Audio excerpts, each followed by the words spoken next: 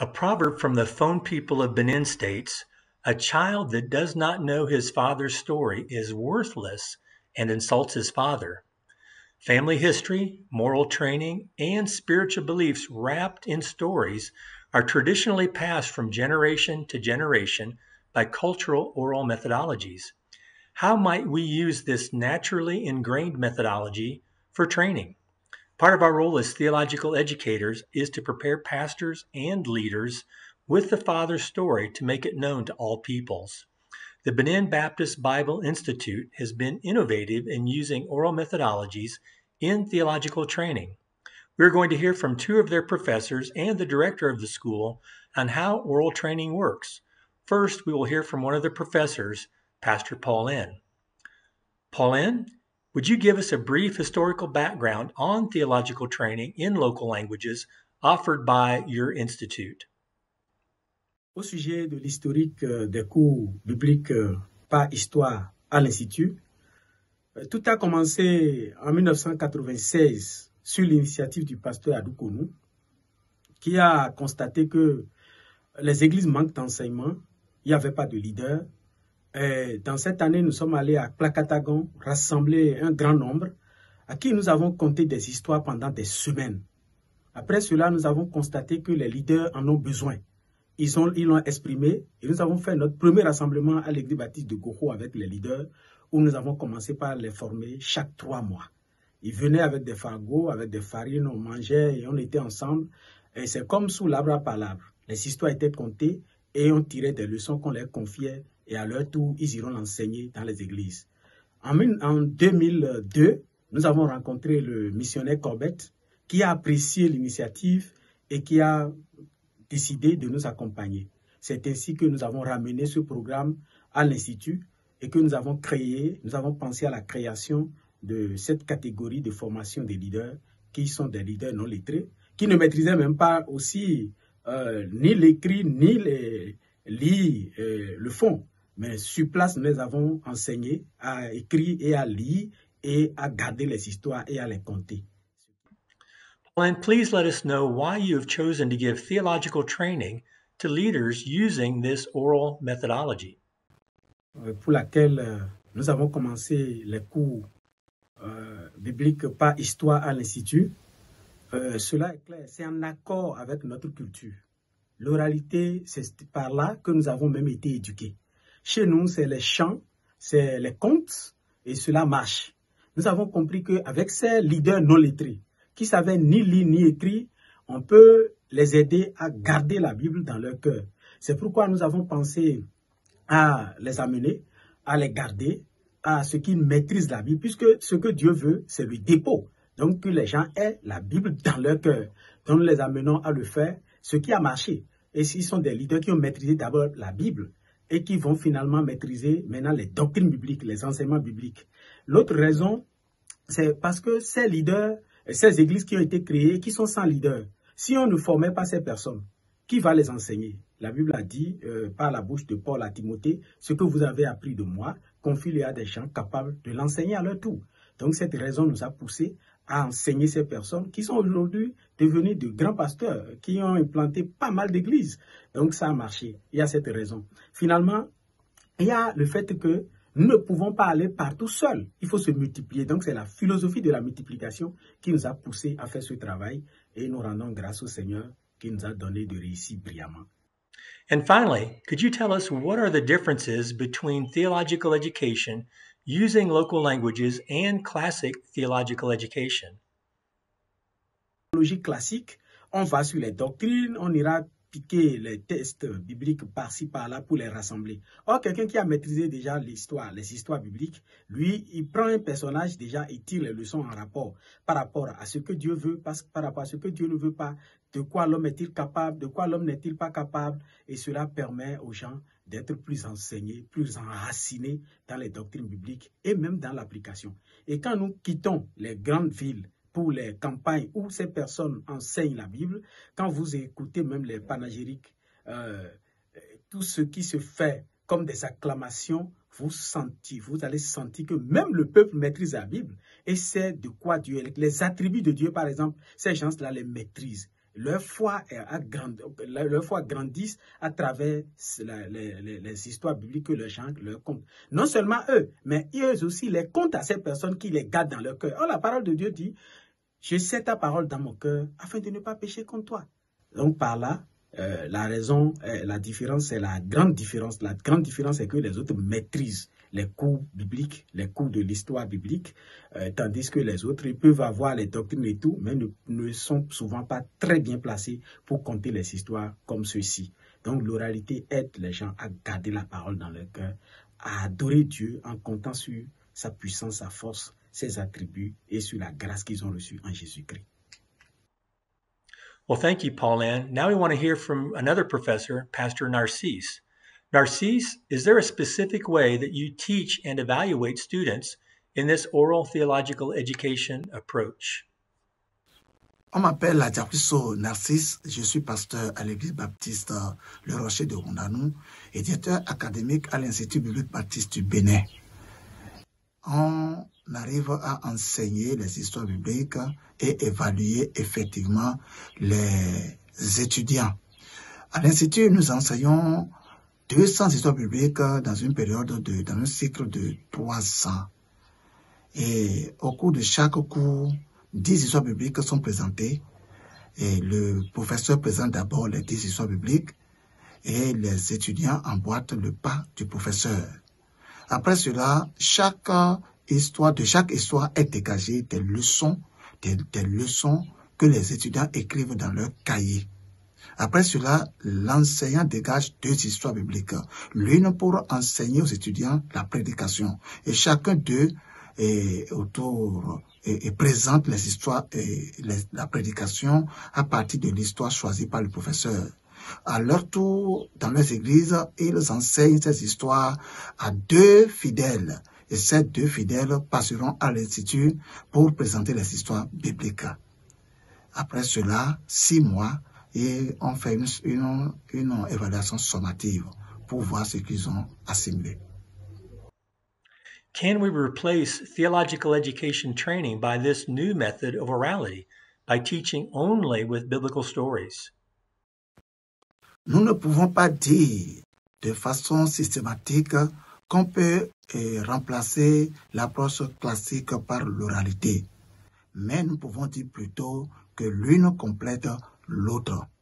À l'Institut, ce que nous faisons, c'est que nous enseignons plusieurs matières de la théologie systématique à partir de l'oralité.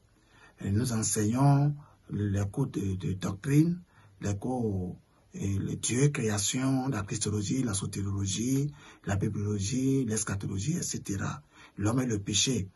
Mais comme l'Afrique, la culture africaine est ancrée dans l'oralité par ses enseignements, nous cherchons alors un moyen pour savoir comment amener l'oralité à intégrer l'enseignement classique.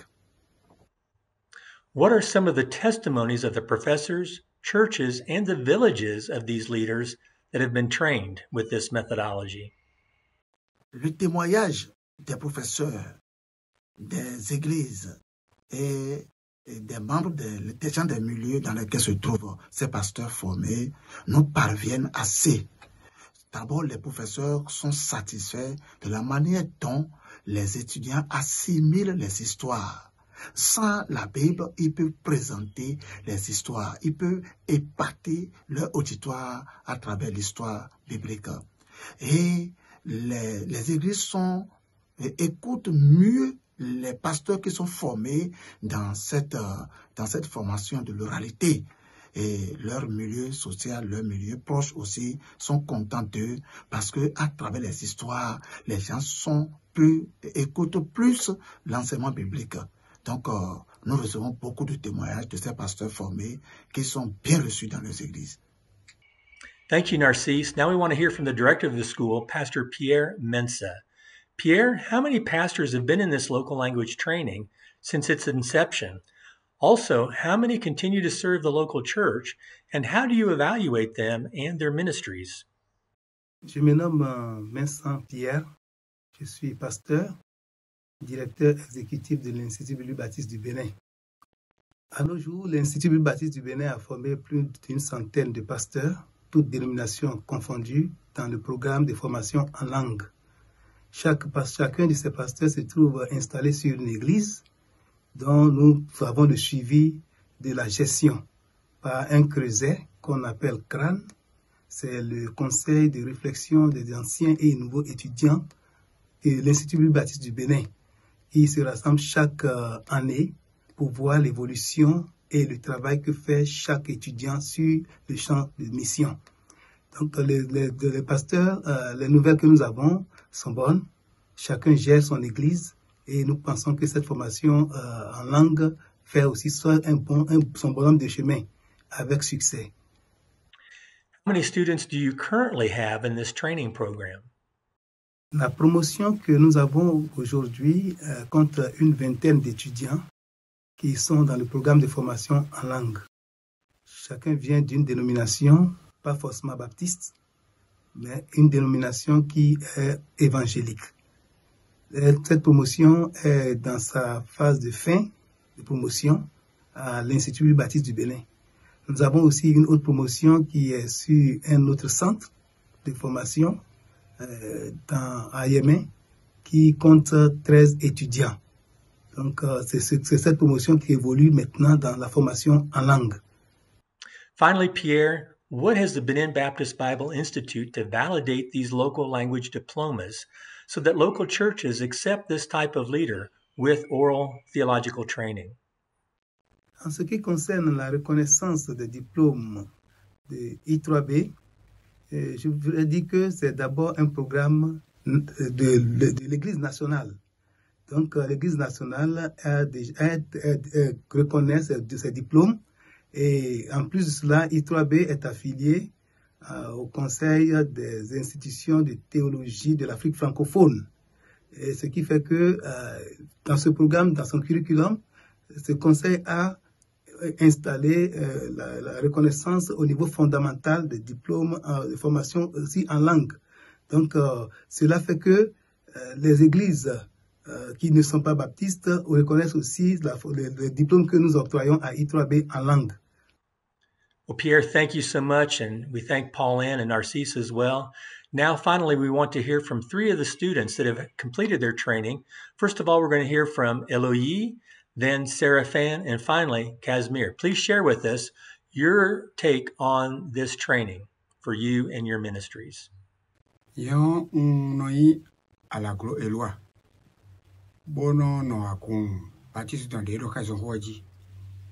Bon, il va so meso la kun kando de jilo lokozo. Bono no kun peto no vi akulu no meto finale we.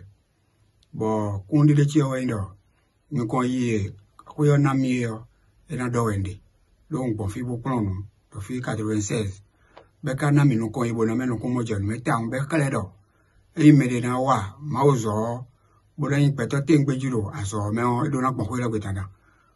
Français gwe yo yen CDA lo fon gwe men wa so do fon gwe men ga wa so do e na mi no kon yi yo na mi no kun mo jan me to ma ko ji tam e mi ado ko joko no le so ko no ko bo na do français gwe si to de bo si se ko bien e na mi no kon yi tam bo me le poro bo na wa le yo do do ye do ye ma ko wa hu ye ne kula do teno yiromindo ayaji Seraphin bongo sin akun Baptiste tonji do kule kame do akun Baptiste ro ti khamieji mono mi mbe no kono content de plan we no kodo fongwe me mi plan do kwe watondie we mi do to sin azome ko 3B pour y content mono no plan me yiro tenonjio e dalomi titengbe pour si kwene no ma hodo che de sudio